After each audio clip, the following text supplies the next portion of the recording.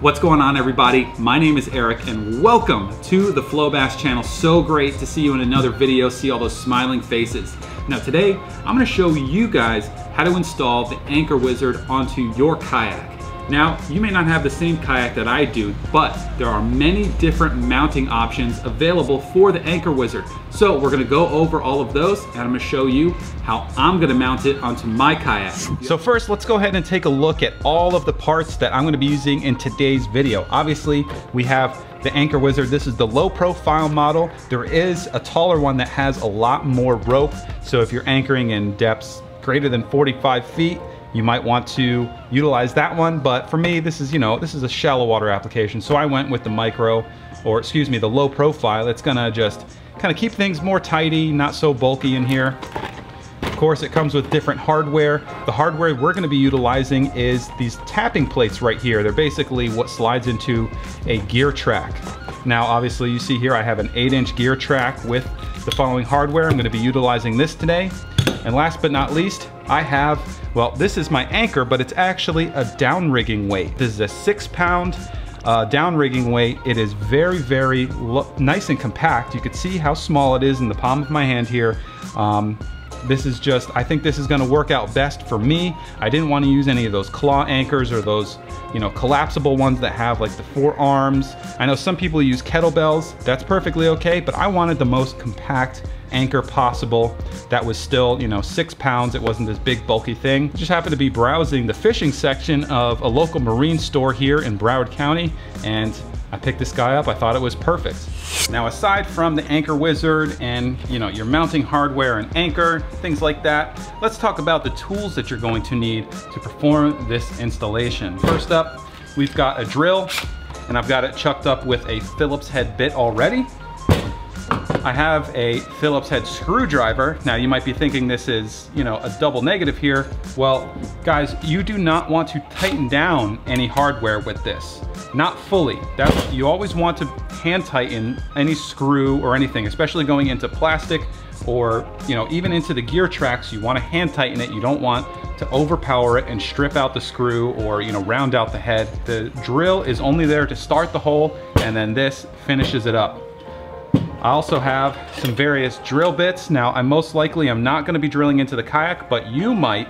But also, I have these drill bits here because I may need to drill into my anchor to mount it. I'm not sure yet. We'll just address that when we get there. But that should cover all of your bases to get this installed and running on your kayak. So the first step before you unpackage anything, you need to figure out where you're gonna mount the Anchor Wizard onto your kayak. Now, my particular kayak comes with a lot of options. I've got a lot of factory gear tracks here. I've got some on the side gunnels, right up here in the front above the front hatch. I also have some right here in the back too. But these tracks right here are pretty far away from the seat. I would basically have to lean all the way forward to get to here, or stand up, and I really don't think that's just not gonna work for me. I want it to be as close to the seat as possible, so I have to impart a minimal amount of movement. 1, so you're extra quiet, you're not spooking any fish, and 2, operating the anchor all day, if you have to bend up or stand up and move all the way over here, you're going to get tired. Hi, truck. So I have the seat installed so I can get a good idea, a good lay of the land, and figure out where I'm going to install this on my kayak. So that basically leaves the area from, let's say, right about here, this line, to, I don't know, maybe about right here, because I could just reach back and operate something here, or I can lean forward, maybe mount it on this gunnel here. This gunnel right here looks like a prime mounting spot. However, I really don't want to mount anything right here because this is essentially the threshold entering and exiting the kayak. I don't want anything that I could trip on and fall over into the water, or even just kick it and knock it off. That would absolutely be horrible. So this is definitely a no-no. Mounting it, here on the deck, I want this to be clear and free. I want to have, as much room as possible so I'm comfortable and not knocking into things. So moving along to the side, I think I'm going to be mounting it right here on top of this pad. I really don't stand on these pads too much. I may mount it a little bit forward just in case I decide to stand back here, I'll have some room. I'll just play around with it, but I've chosen to mount it right here. And I'm gonna be doing it with this gear track because the Anchor Wizard comes with some gear track hardware, which I did mention earlier. Now, taking a look at the Anchor Wizard, you can see there's plenty of mounting holes, so you can orient it in multiple different ways.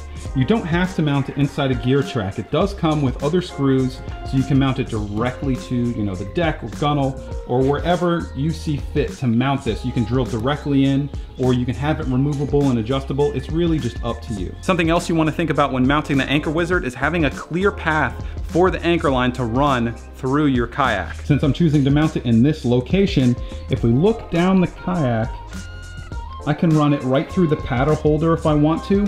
I can also have the line run right here through the seat track, and then moving forward here, you could see either whatever path I choose, here or here, I'll have a straight shot down the gunnel. I can even have the line pass through this little channel right here, underneath the rod stager, and then directly out in front of the kayak. Now before you go ahead and start drilling a whole bunch of holes in your kayak, you want to go ahead and mock everything up, run the line, make sure everything is going to operate correctly before you lock it all down and make it a semi-permanent installation. So I have the Anchor Wizard mocked up. Again, none of this is screwed in or tightened down. I've ran my line the way that I feel is going to work the best. I've got it out here at the end because, again, I'm using the Anchor Wizard for my front anchor. I have the power pole for the back. A couple of things that I want to talk to you guys about. First, this little guide right here, which is basically, it swings down and it'll drop and point towards the water. It basically is just like a dock for your anchor. It'll butt right up against this. The anchors that spread open like this, it'll even hold them closed until you drop them. So while this is a great tool, I will not be using this. Looking at, what I've got going on here in the front, I'm just not happy with, the positioning, where I would have to ultimately end up putting this. So I will be omitting the use of this. Another thing to note is when I put tension on the line, you can see right here that the line kind of goes not directly over the foot pedal, but it's pretty close. So I'm not super happy with this. It's gonna require a trip to the hardware store. I've got an idea for that, which I will show you later. But right now we're just focused on getting this installed, and I can always come back and take care of that. But other than that, I think I'm most happy with it right here. I did get up and sit in here, even though the kayak is on some sawhorses. It was sketchy, but I am very happy with the positioning of this. And then I really am happy with running it underneath where my paddle holder would be. And worst case scenario, I still can utilize the paddle holder if I have to. I've got one on the other side, so that's perfectly okay. And another quick little thought about utilizing this or not utilizing it. With the way that I'm installing the Anchor Wizard, I will be able to configure this many different ways. It's not going to be a permanent installation, so I can take it apart and reconfigure it as I see fit. As my kayak evolves, as I start adding different accessories, I might want to change it up. So in the future, I may actually use that piece, so I'm going to hang on to it. I'm going to hang on to the hardware. It's also something that you should think about as well. You should also keep in mind on how you're going to configure this, because later on down the road, you may only have enough money or only want to have a very basic anchor system, and then you start throwing all kinds of stuff on your kayak like I am. It just, you just get deeper and deeper into the rabbit hole. So you want to be able to be flexible and change up your system without making total permanent changes to your kayak where there's going to be big gaping holes left everywhere. It's no bueno. All right, so I've got the Anchor Wizard where I want it. I checked to make sure it's not going to impede the operation of my seat anyway, so it definitely clears that. Just going to suck in the rope, make sure we don't have anything dangling around. All right, so now I know that this gear track needs to be mounted in the direct center line of this pad right here. Whether I want to mount it more to the bow or the stern, I really just need to figure that out. And also, if you need to purchase a separate gear track, you are going to want the 8-inch. That is what works perfectly with the Anchor Wizard. The next step down is a 4-inch. You're not going to have enough room. Now the gear track comes with these tiny little screws. I think They will, it looks like they'll be able to penetrate the thickness of the pad and, you know, get enough meat of the kayak to keep this thing nice and sturdy. But if not, I will have to get new hardware. You know, I'm basically just doing this using, you know, my knowledge, and I'm taking my time, making sure everything's gonna get done right. So doing it right here on camera for you guys. I'm gonna start with this hole right here. I'm just gonna use firm pressure so the gear track doesn't spin, and just gonna slowly start drilling this hole. I should have known, guys, the hardware that comes with the gear track is blunt. It's not pointed, so it's not gonna drill into the plastic. So I gotta drill a pilot hole, no big deal. I don't know what size this drill bit is. It is smaller than the hardware, which is what you want. It was just a loose drill bit laying around, so I can't quote you what size, but all you gotta do, guys, is take your hardware, match it up, and as long as you see that it is smaller than your hardware, you're good. You don't want it to be too small, but you also don't want it to be too close to the actual size, because you want the threads to have enough meat to grab. What I'm gonna do, I'm actually gonna start on one corner, and I'm gonna do the opposite corner, and then lock that hardware in place, so as I'm drilling the rest of the pilot holes, this doesn't walk around anywhere. Okay, that went through it like butter. Let me just make sure. Yeah, we got full penetration there.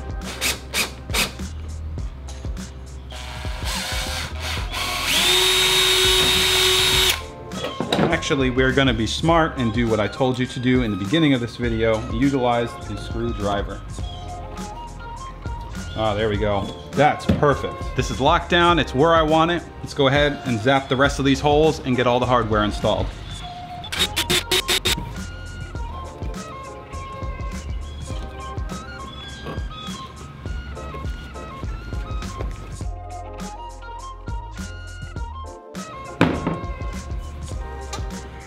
All right, so now we collect the hardware we're gonna use to mount the Anchor Wizard. Again, I'm gonna use the gear track hardware with these little nice thumb screws, so it's not a permanent installation. If I ever have to take it off, if I throw it on top of the car or whatever, I can just take this thing off so, you know, it doesn't accidentally fly off, something hits it or whatever. I can stow it, and then when I'm getting ready to go out on the water, get this thing installed, it'll only take just a couple minutes.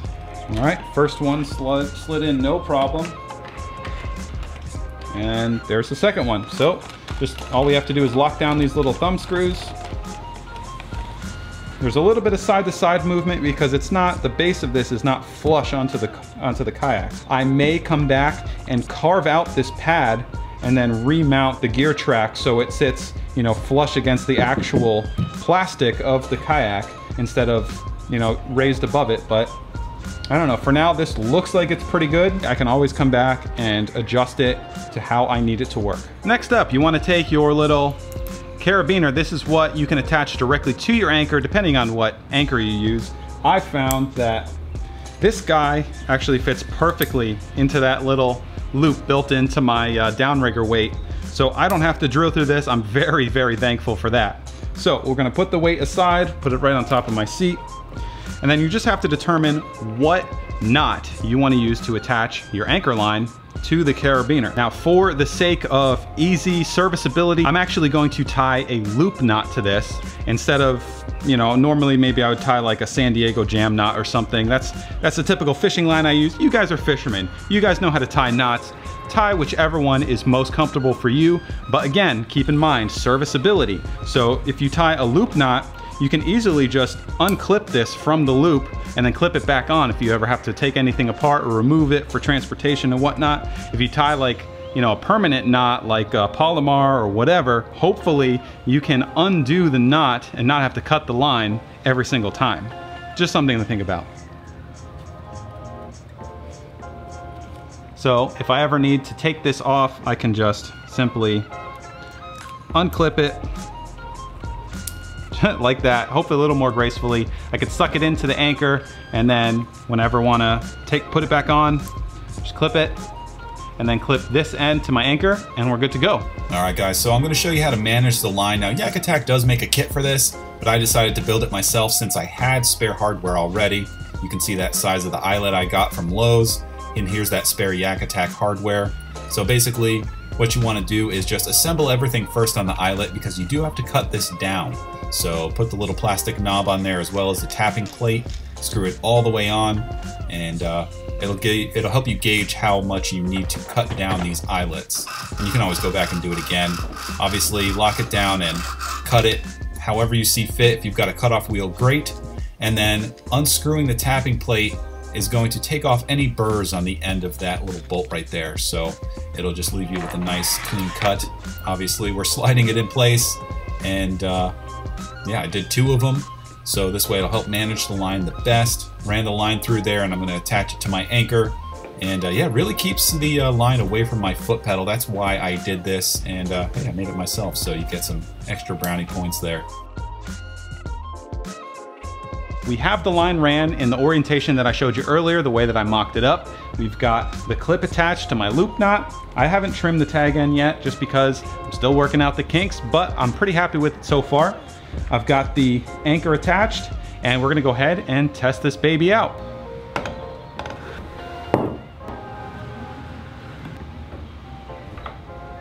All right guys, so that was the installation of the Anchor Wizard on my kayak. I hope this helped you out in any way, shape, or form. Maybe if you're not sure about installing this, maybe it's giving you some inspiration, giving you some ideas with the way that I've kind of custom mounted it. This isn't really super custom, you guys. I may come back in here, carve out some of this pad a little bit.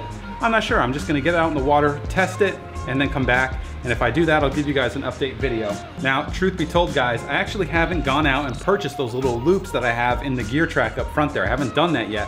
I'm adding those clips in after the fact. So just a little, I don't know, this is how we gotta do it, guys. I don't wanna tear everything down, go out to the store. By then, I'm gonna lose my daylight. So I'm recording this after or before the fact and installing those loops another day, but you guys never would have known if I didn't tell you. But yeah, those loops are key in managing the line. It just keeps everything oriented and out of the way. So yeah, they're definitely a lifesaver. So I hope this how-to video helped you guys out. I've got a lot more how-tos going on this kayak, so definitely stay tuned, and I will see you guys in the next video. My name's Eric. Thank you for watching the Flowbass channel. See you later. Peace out.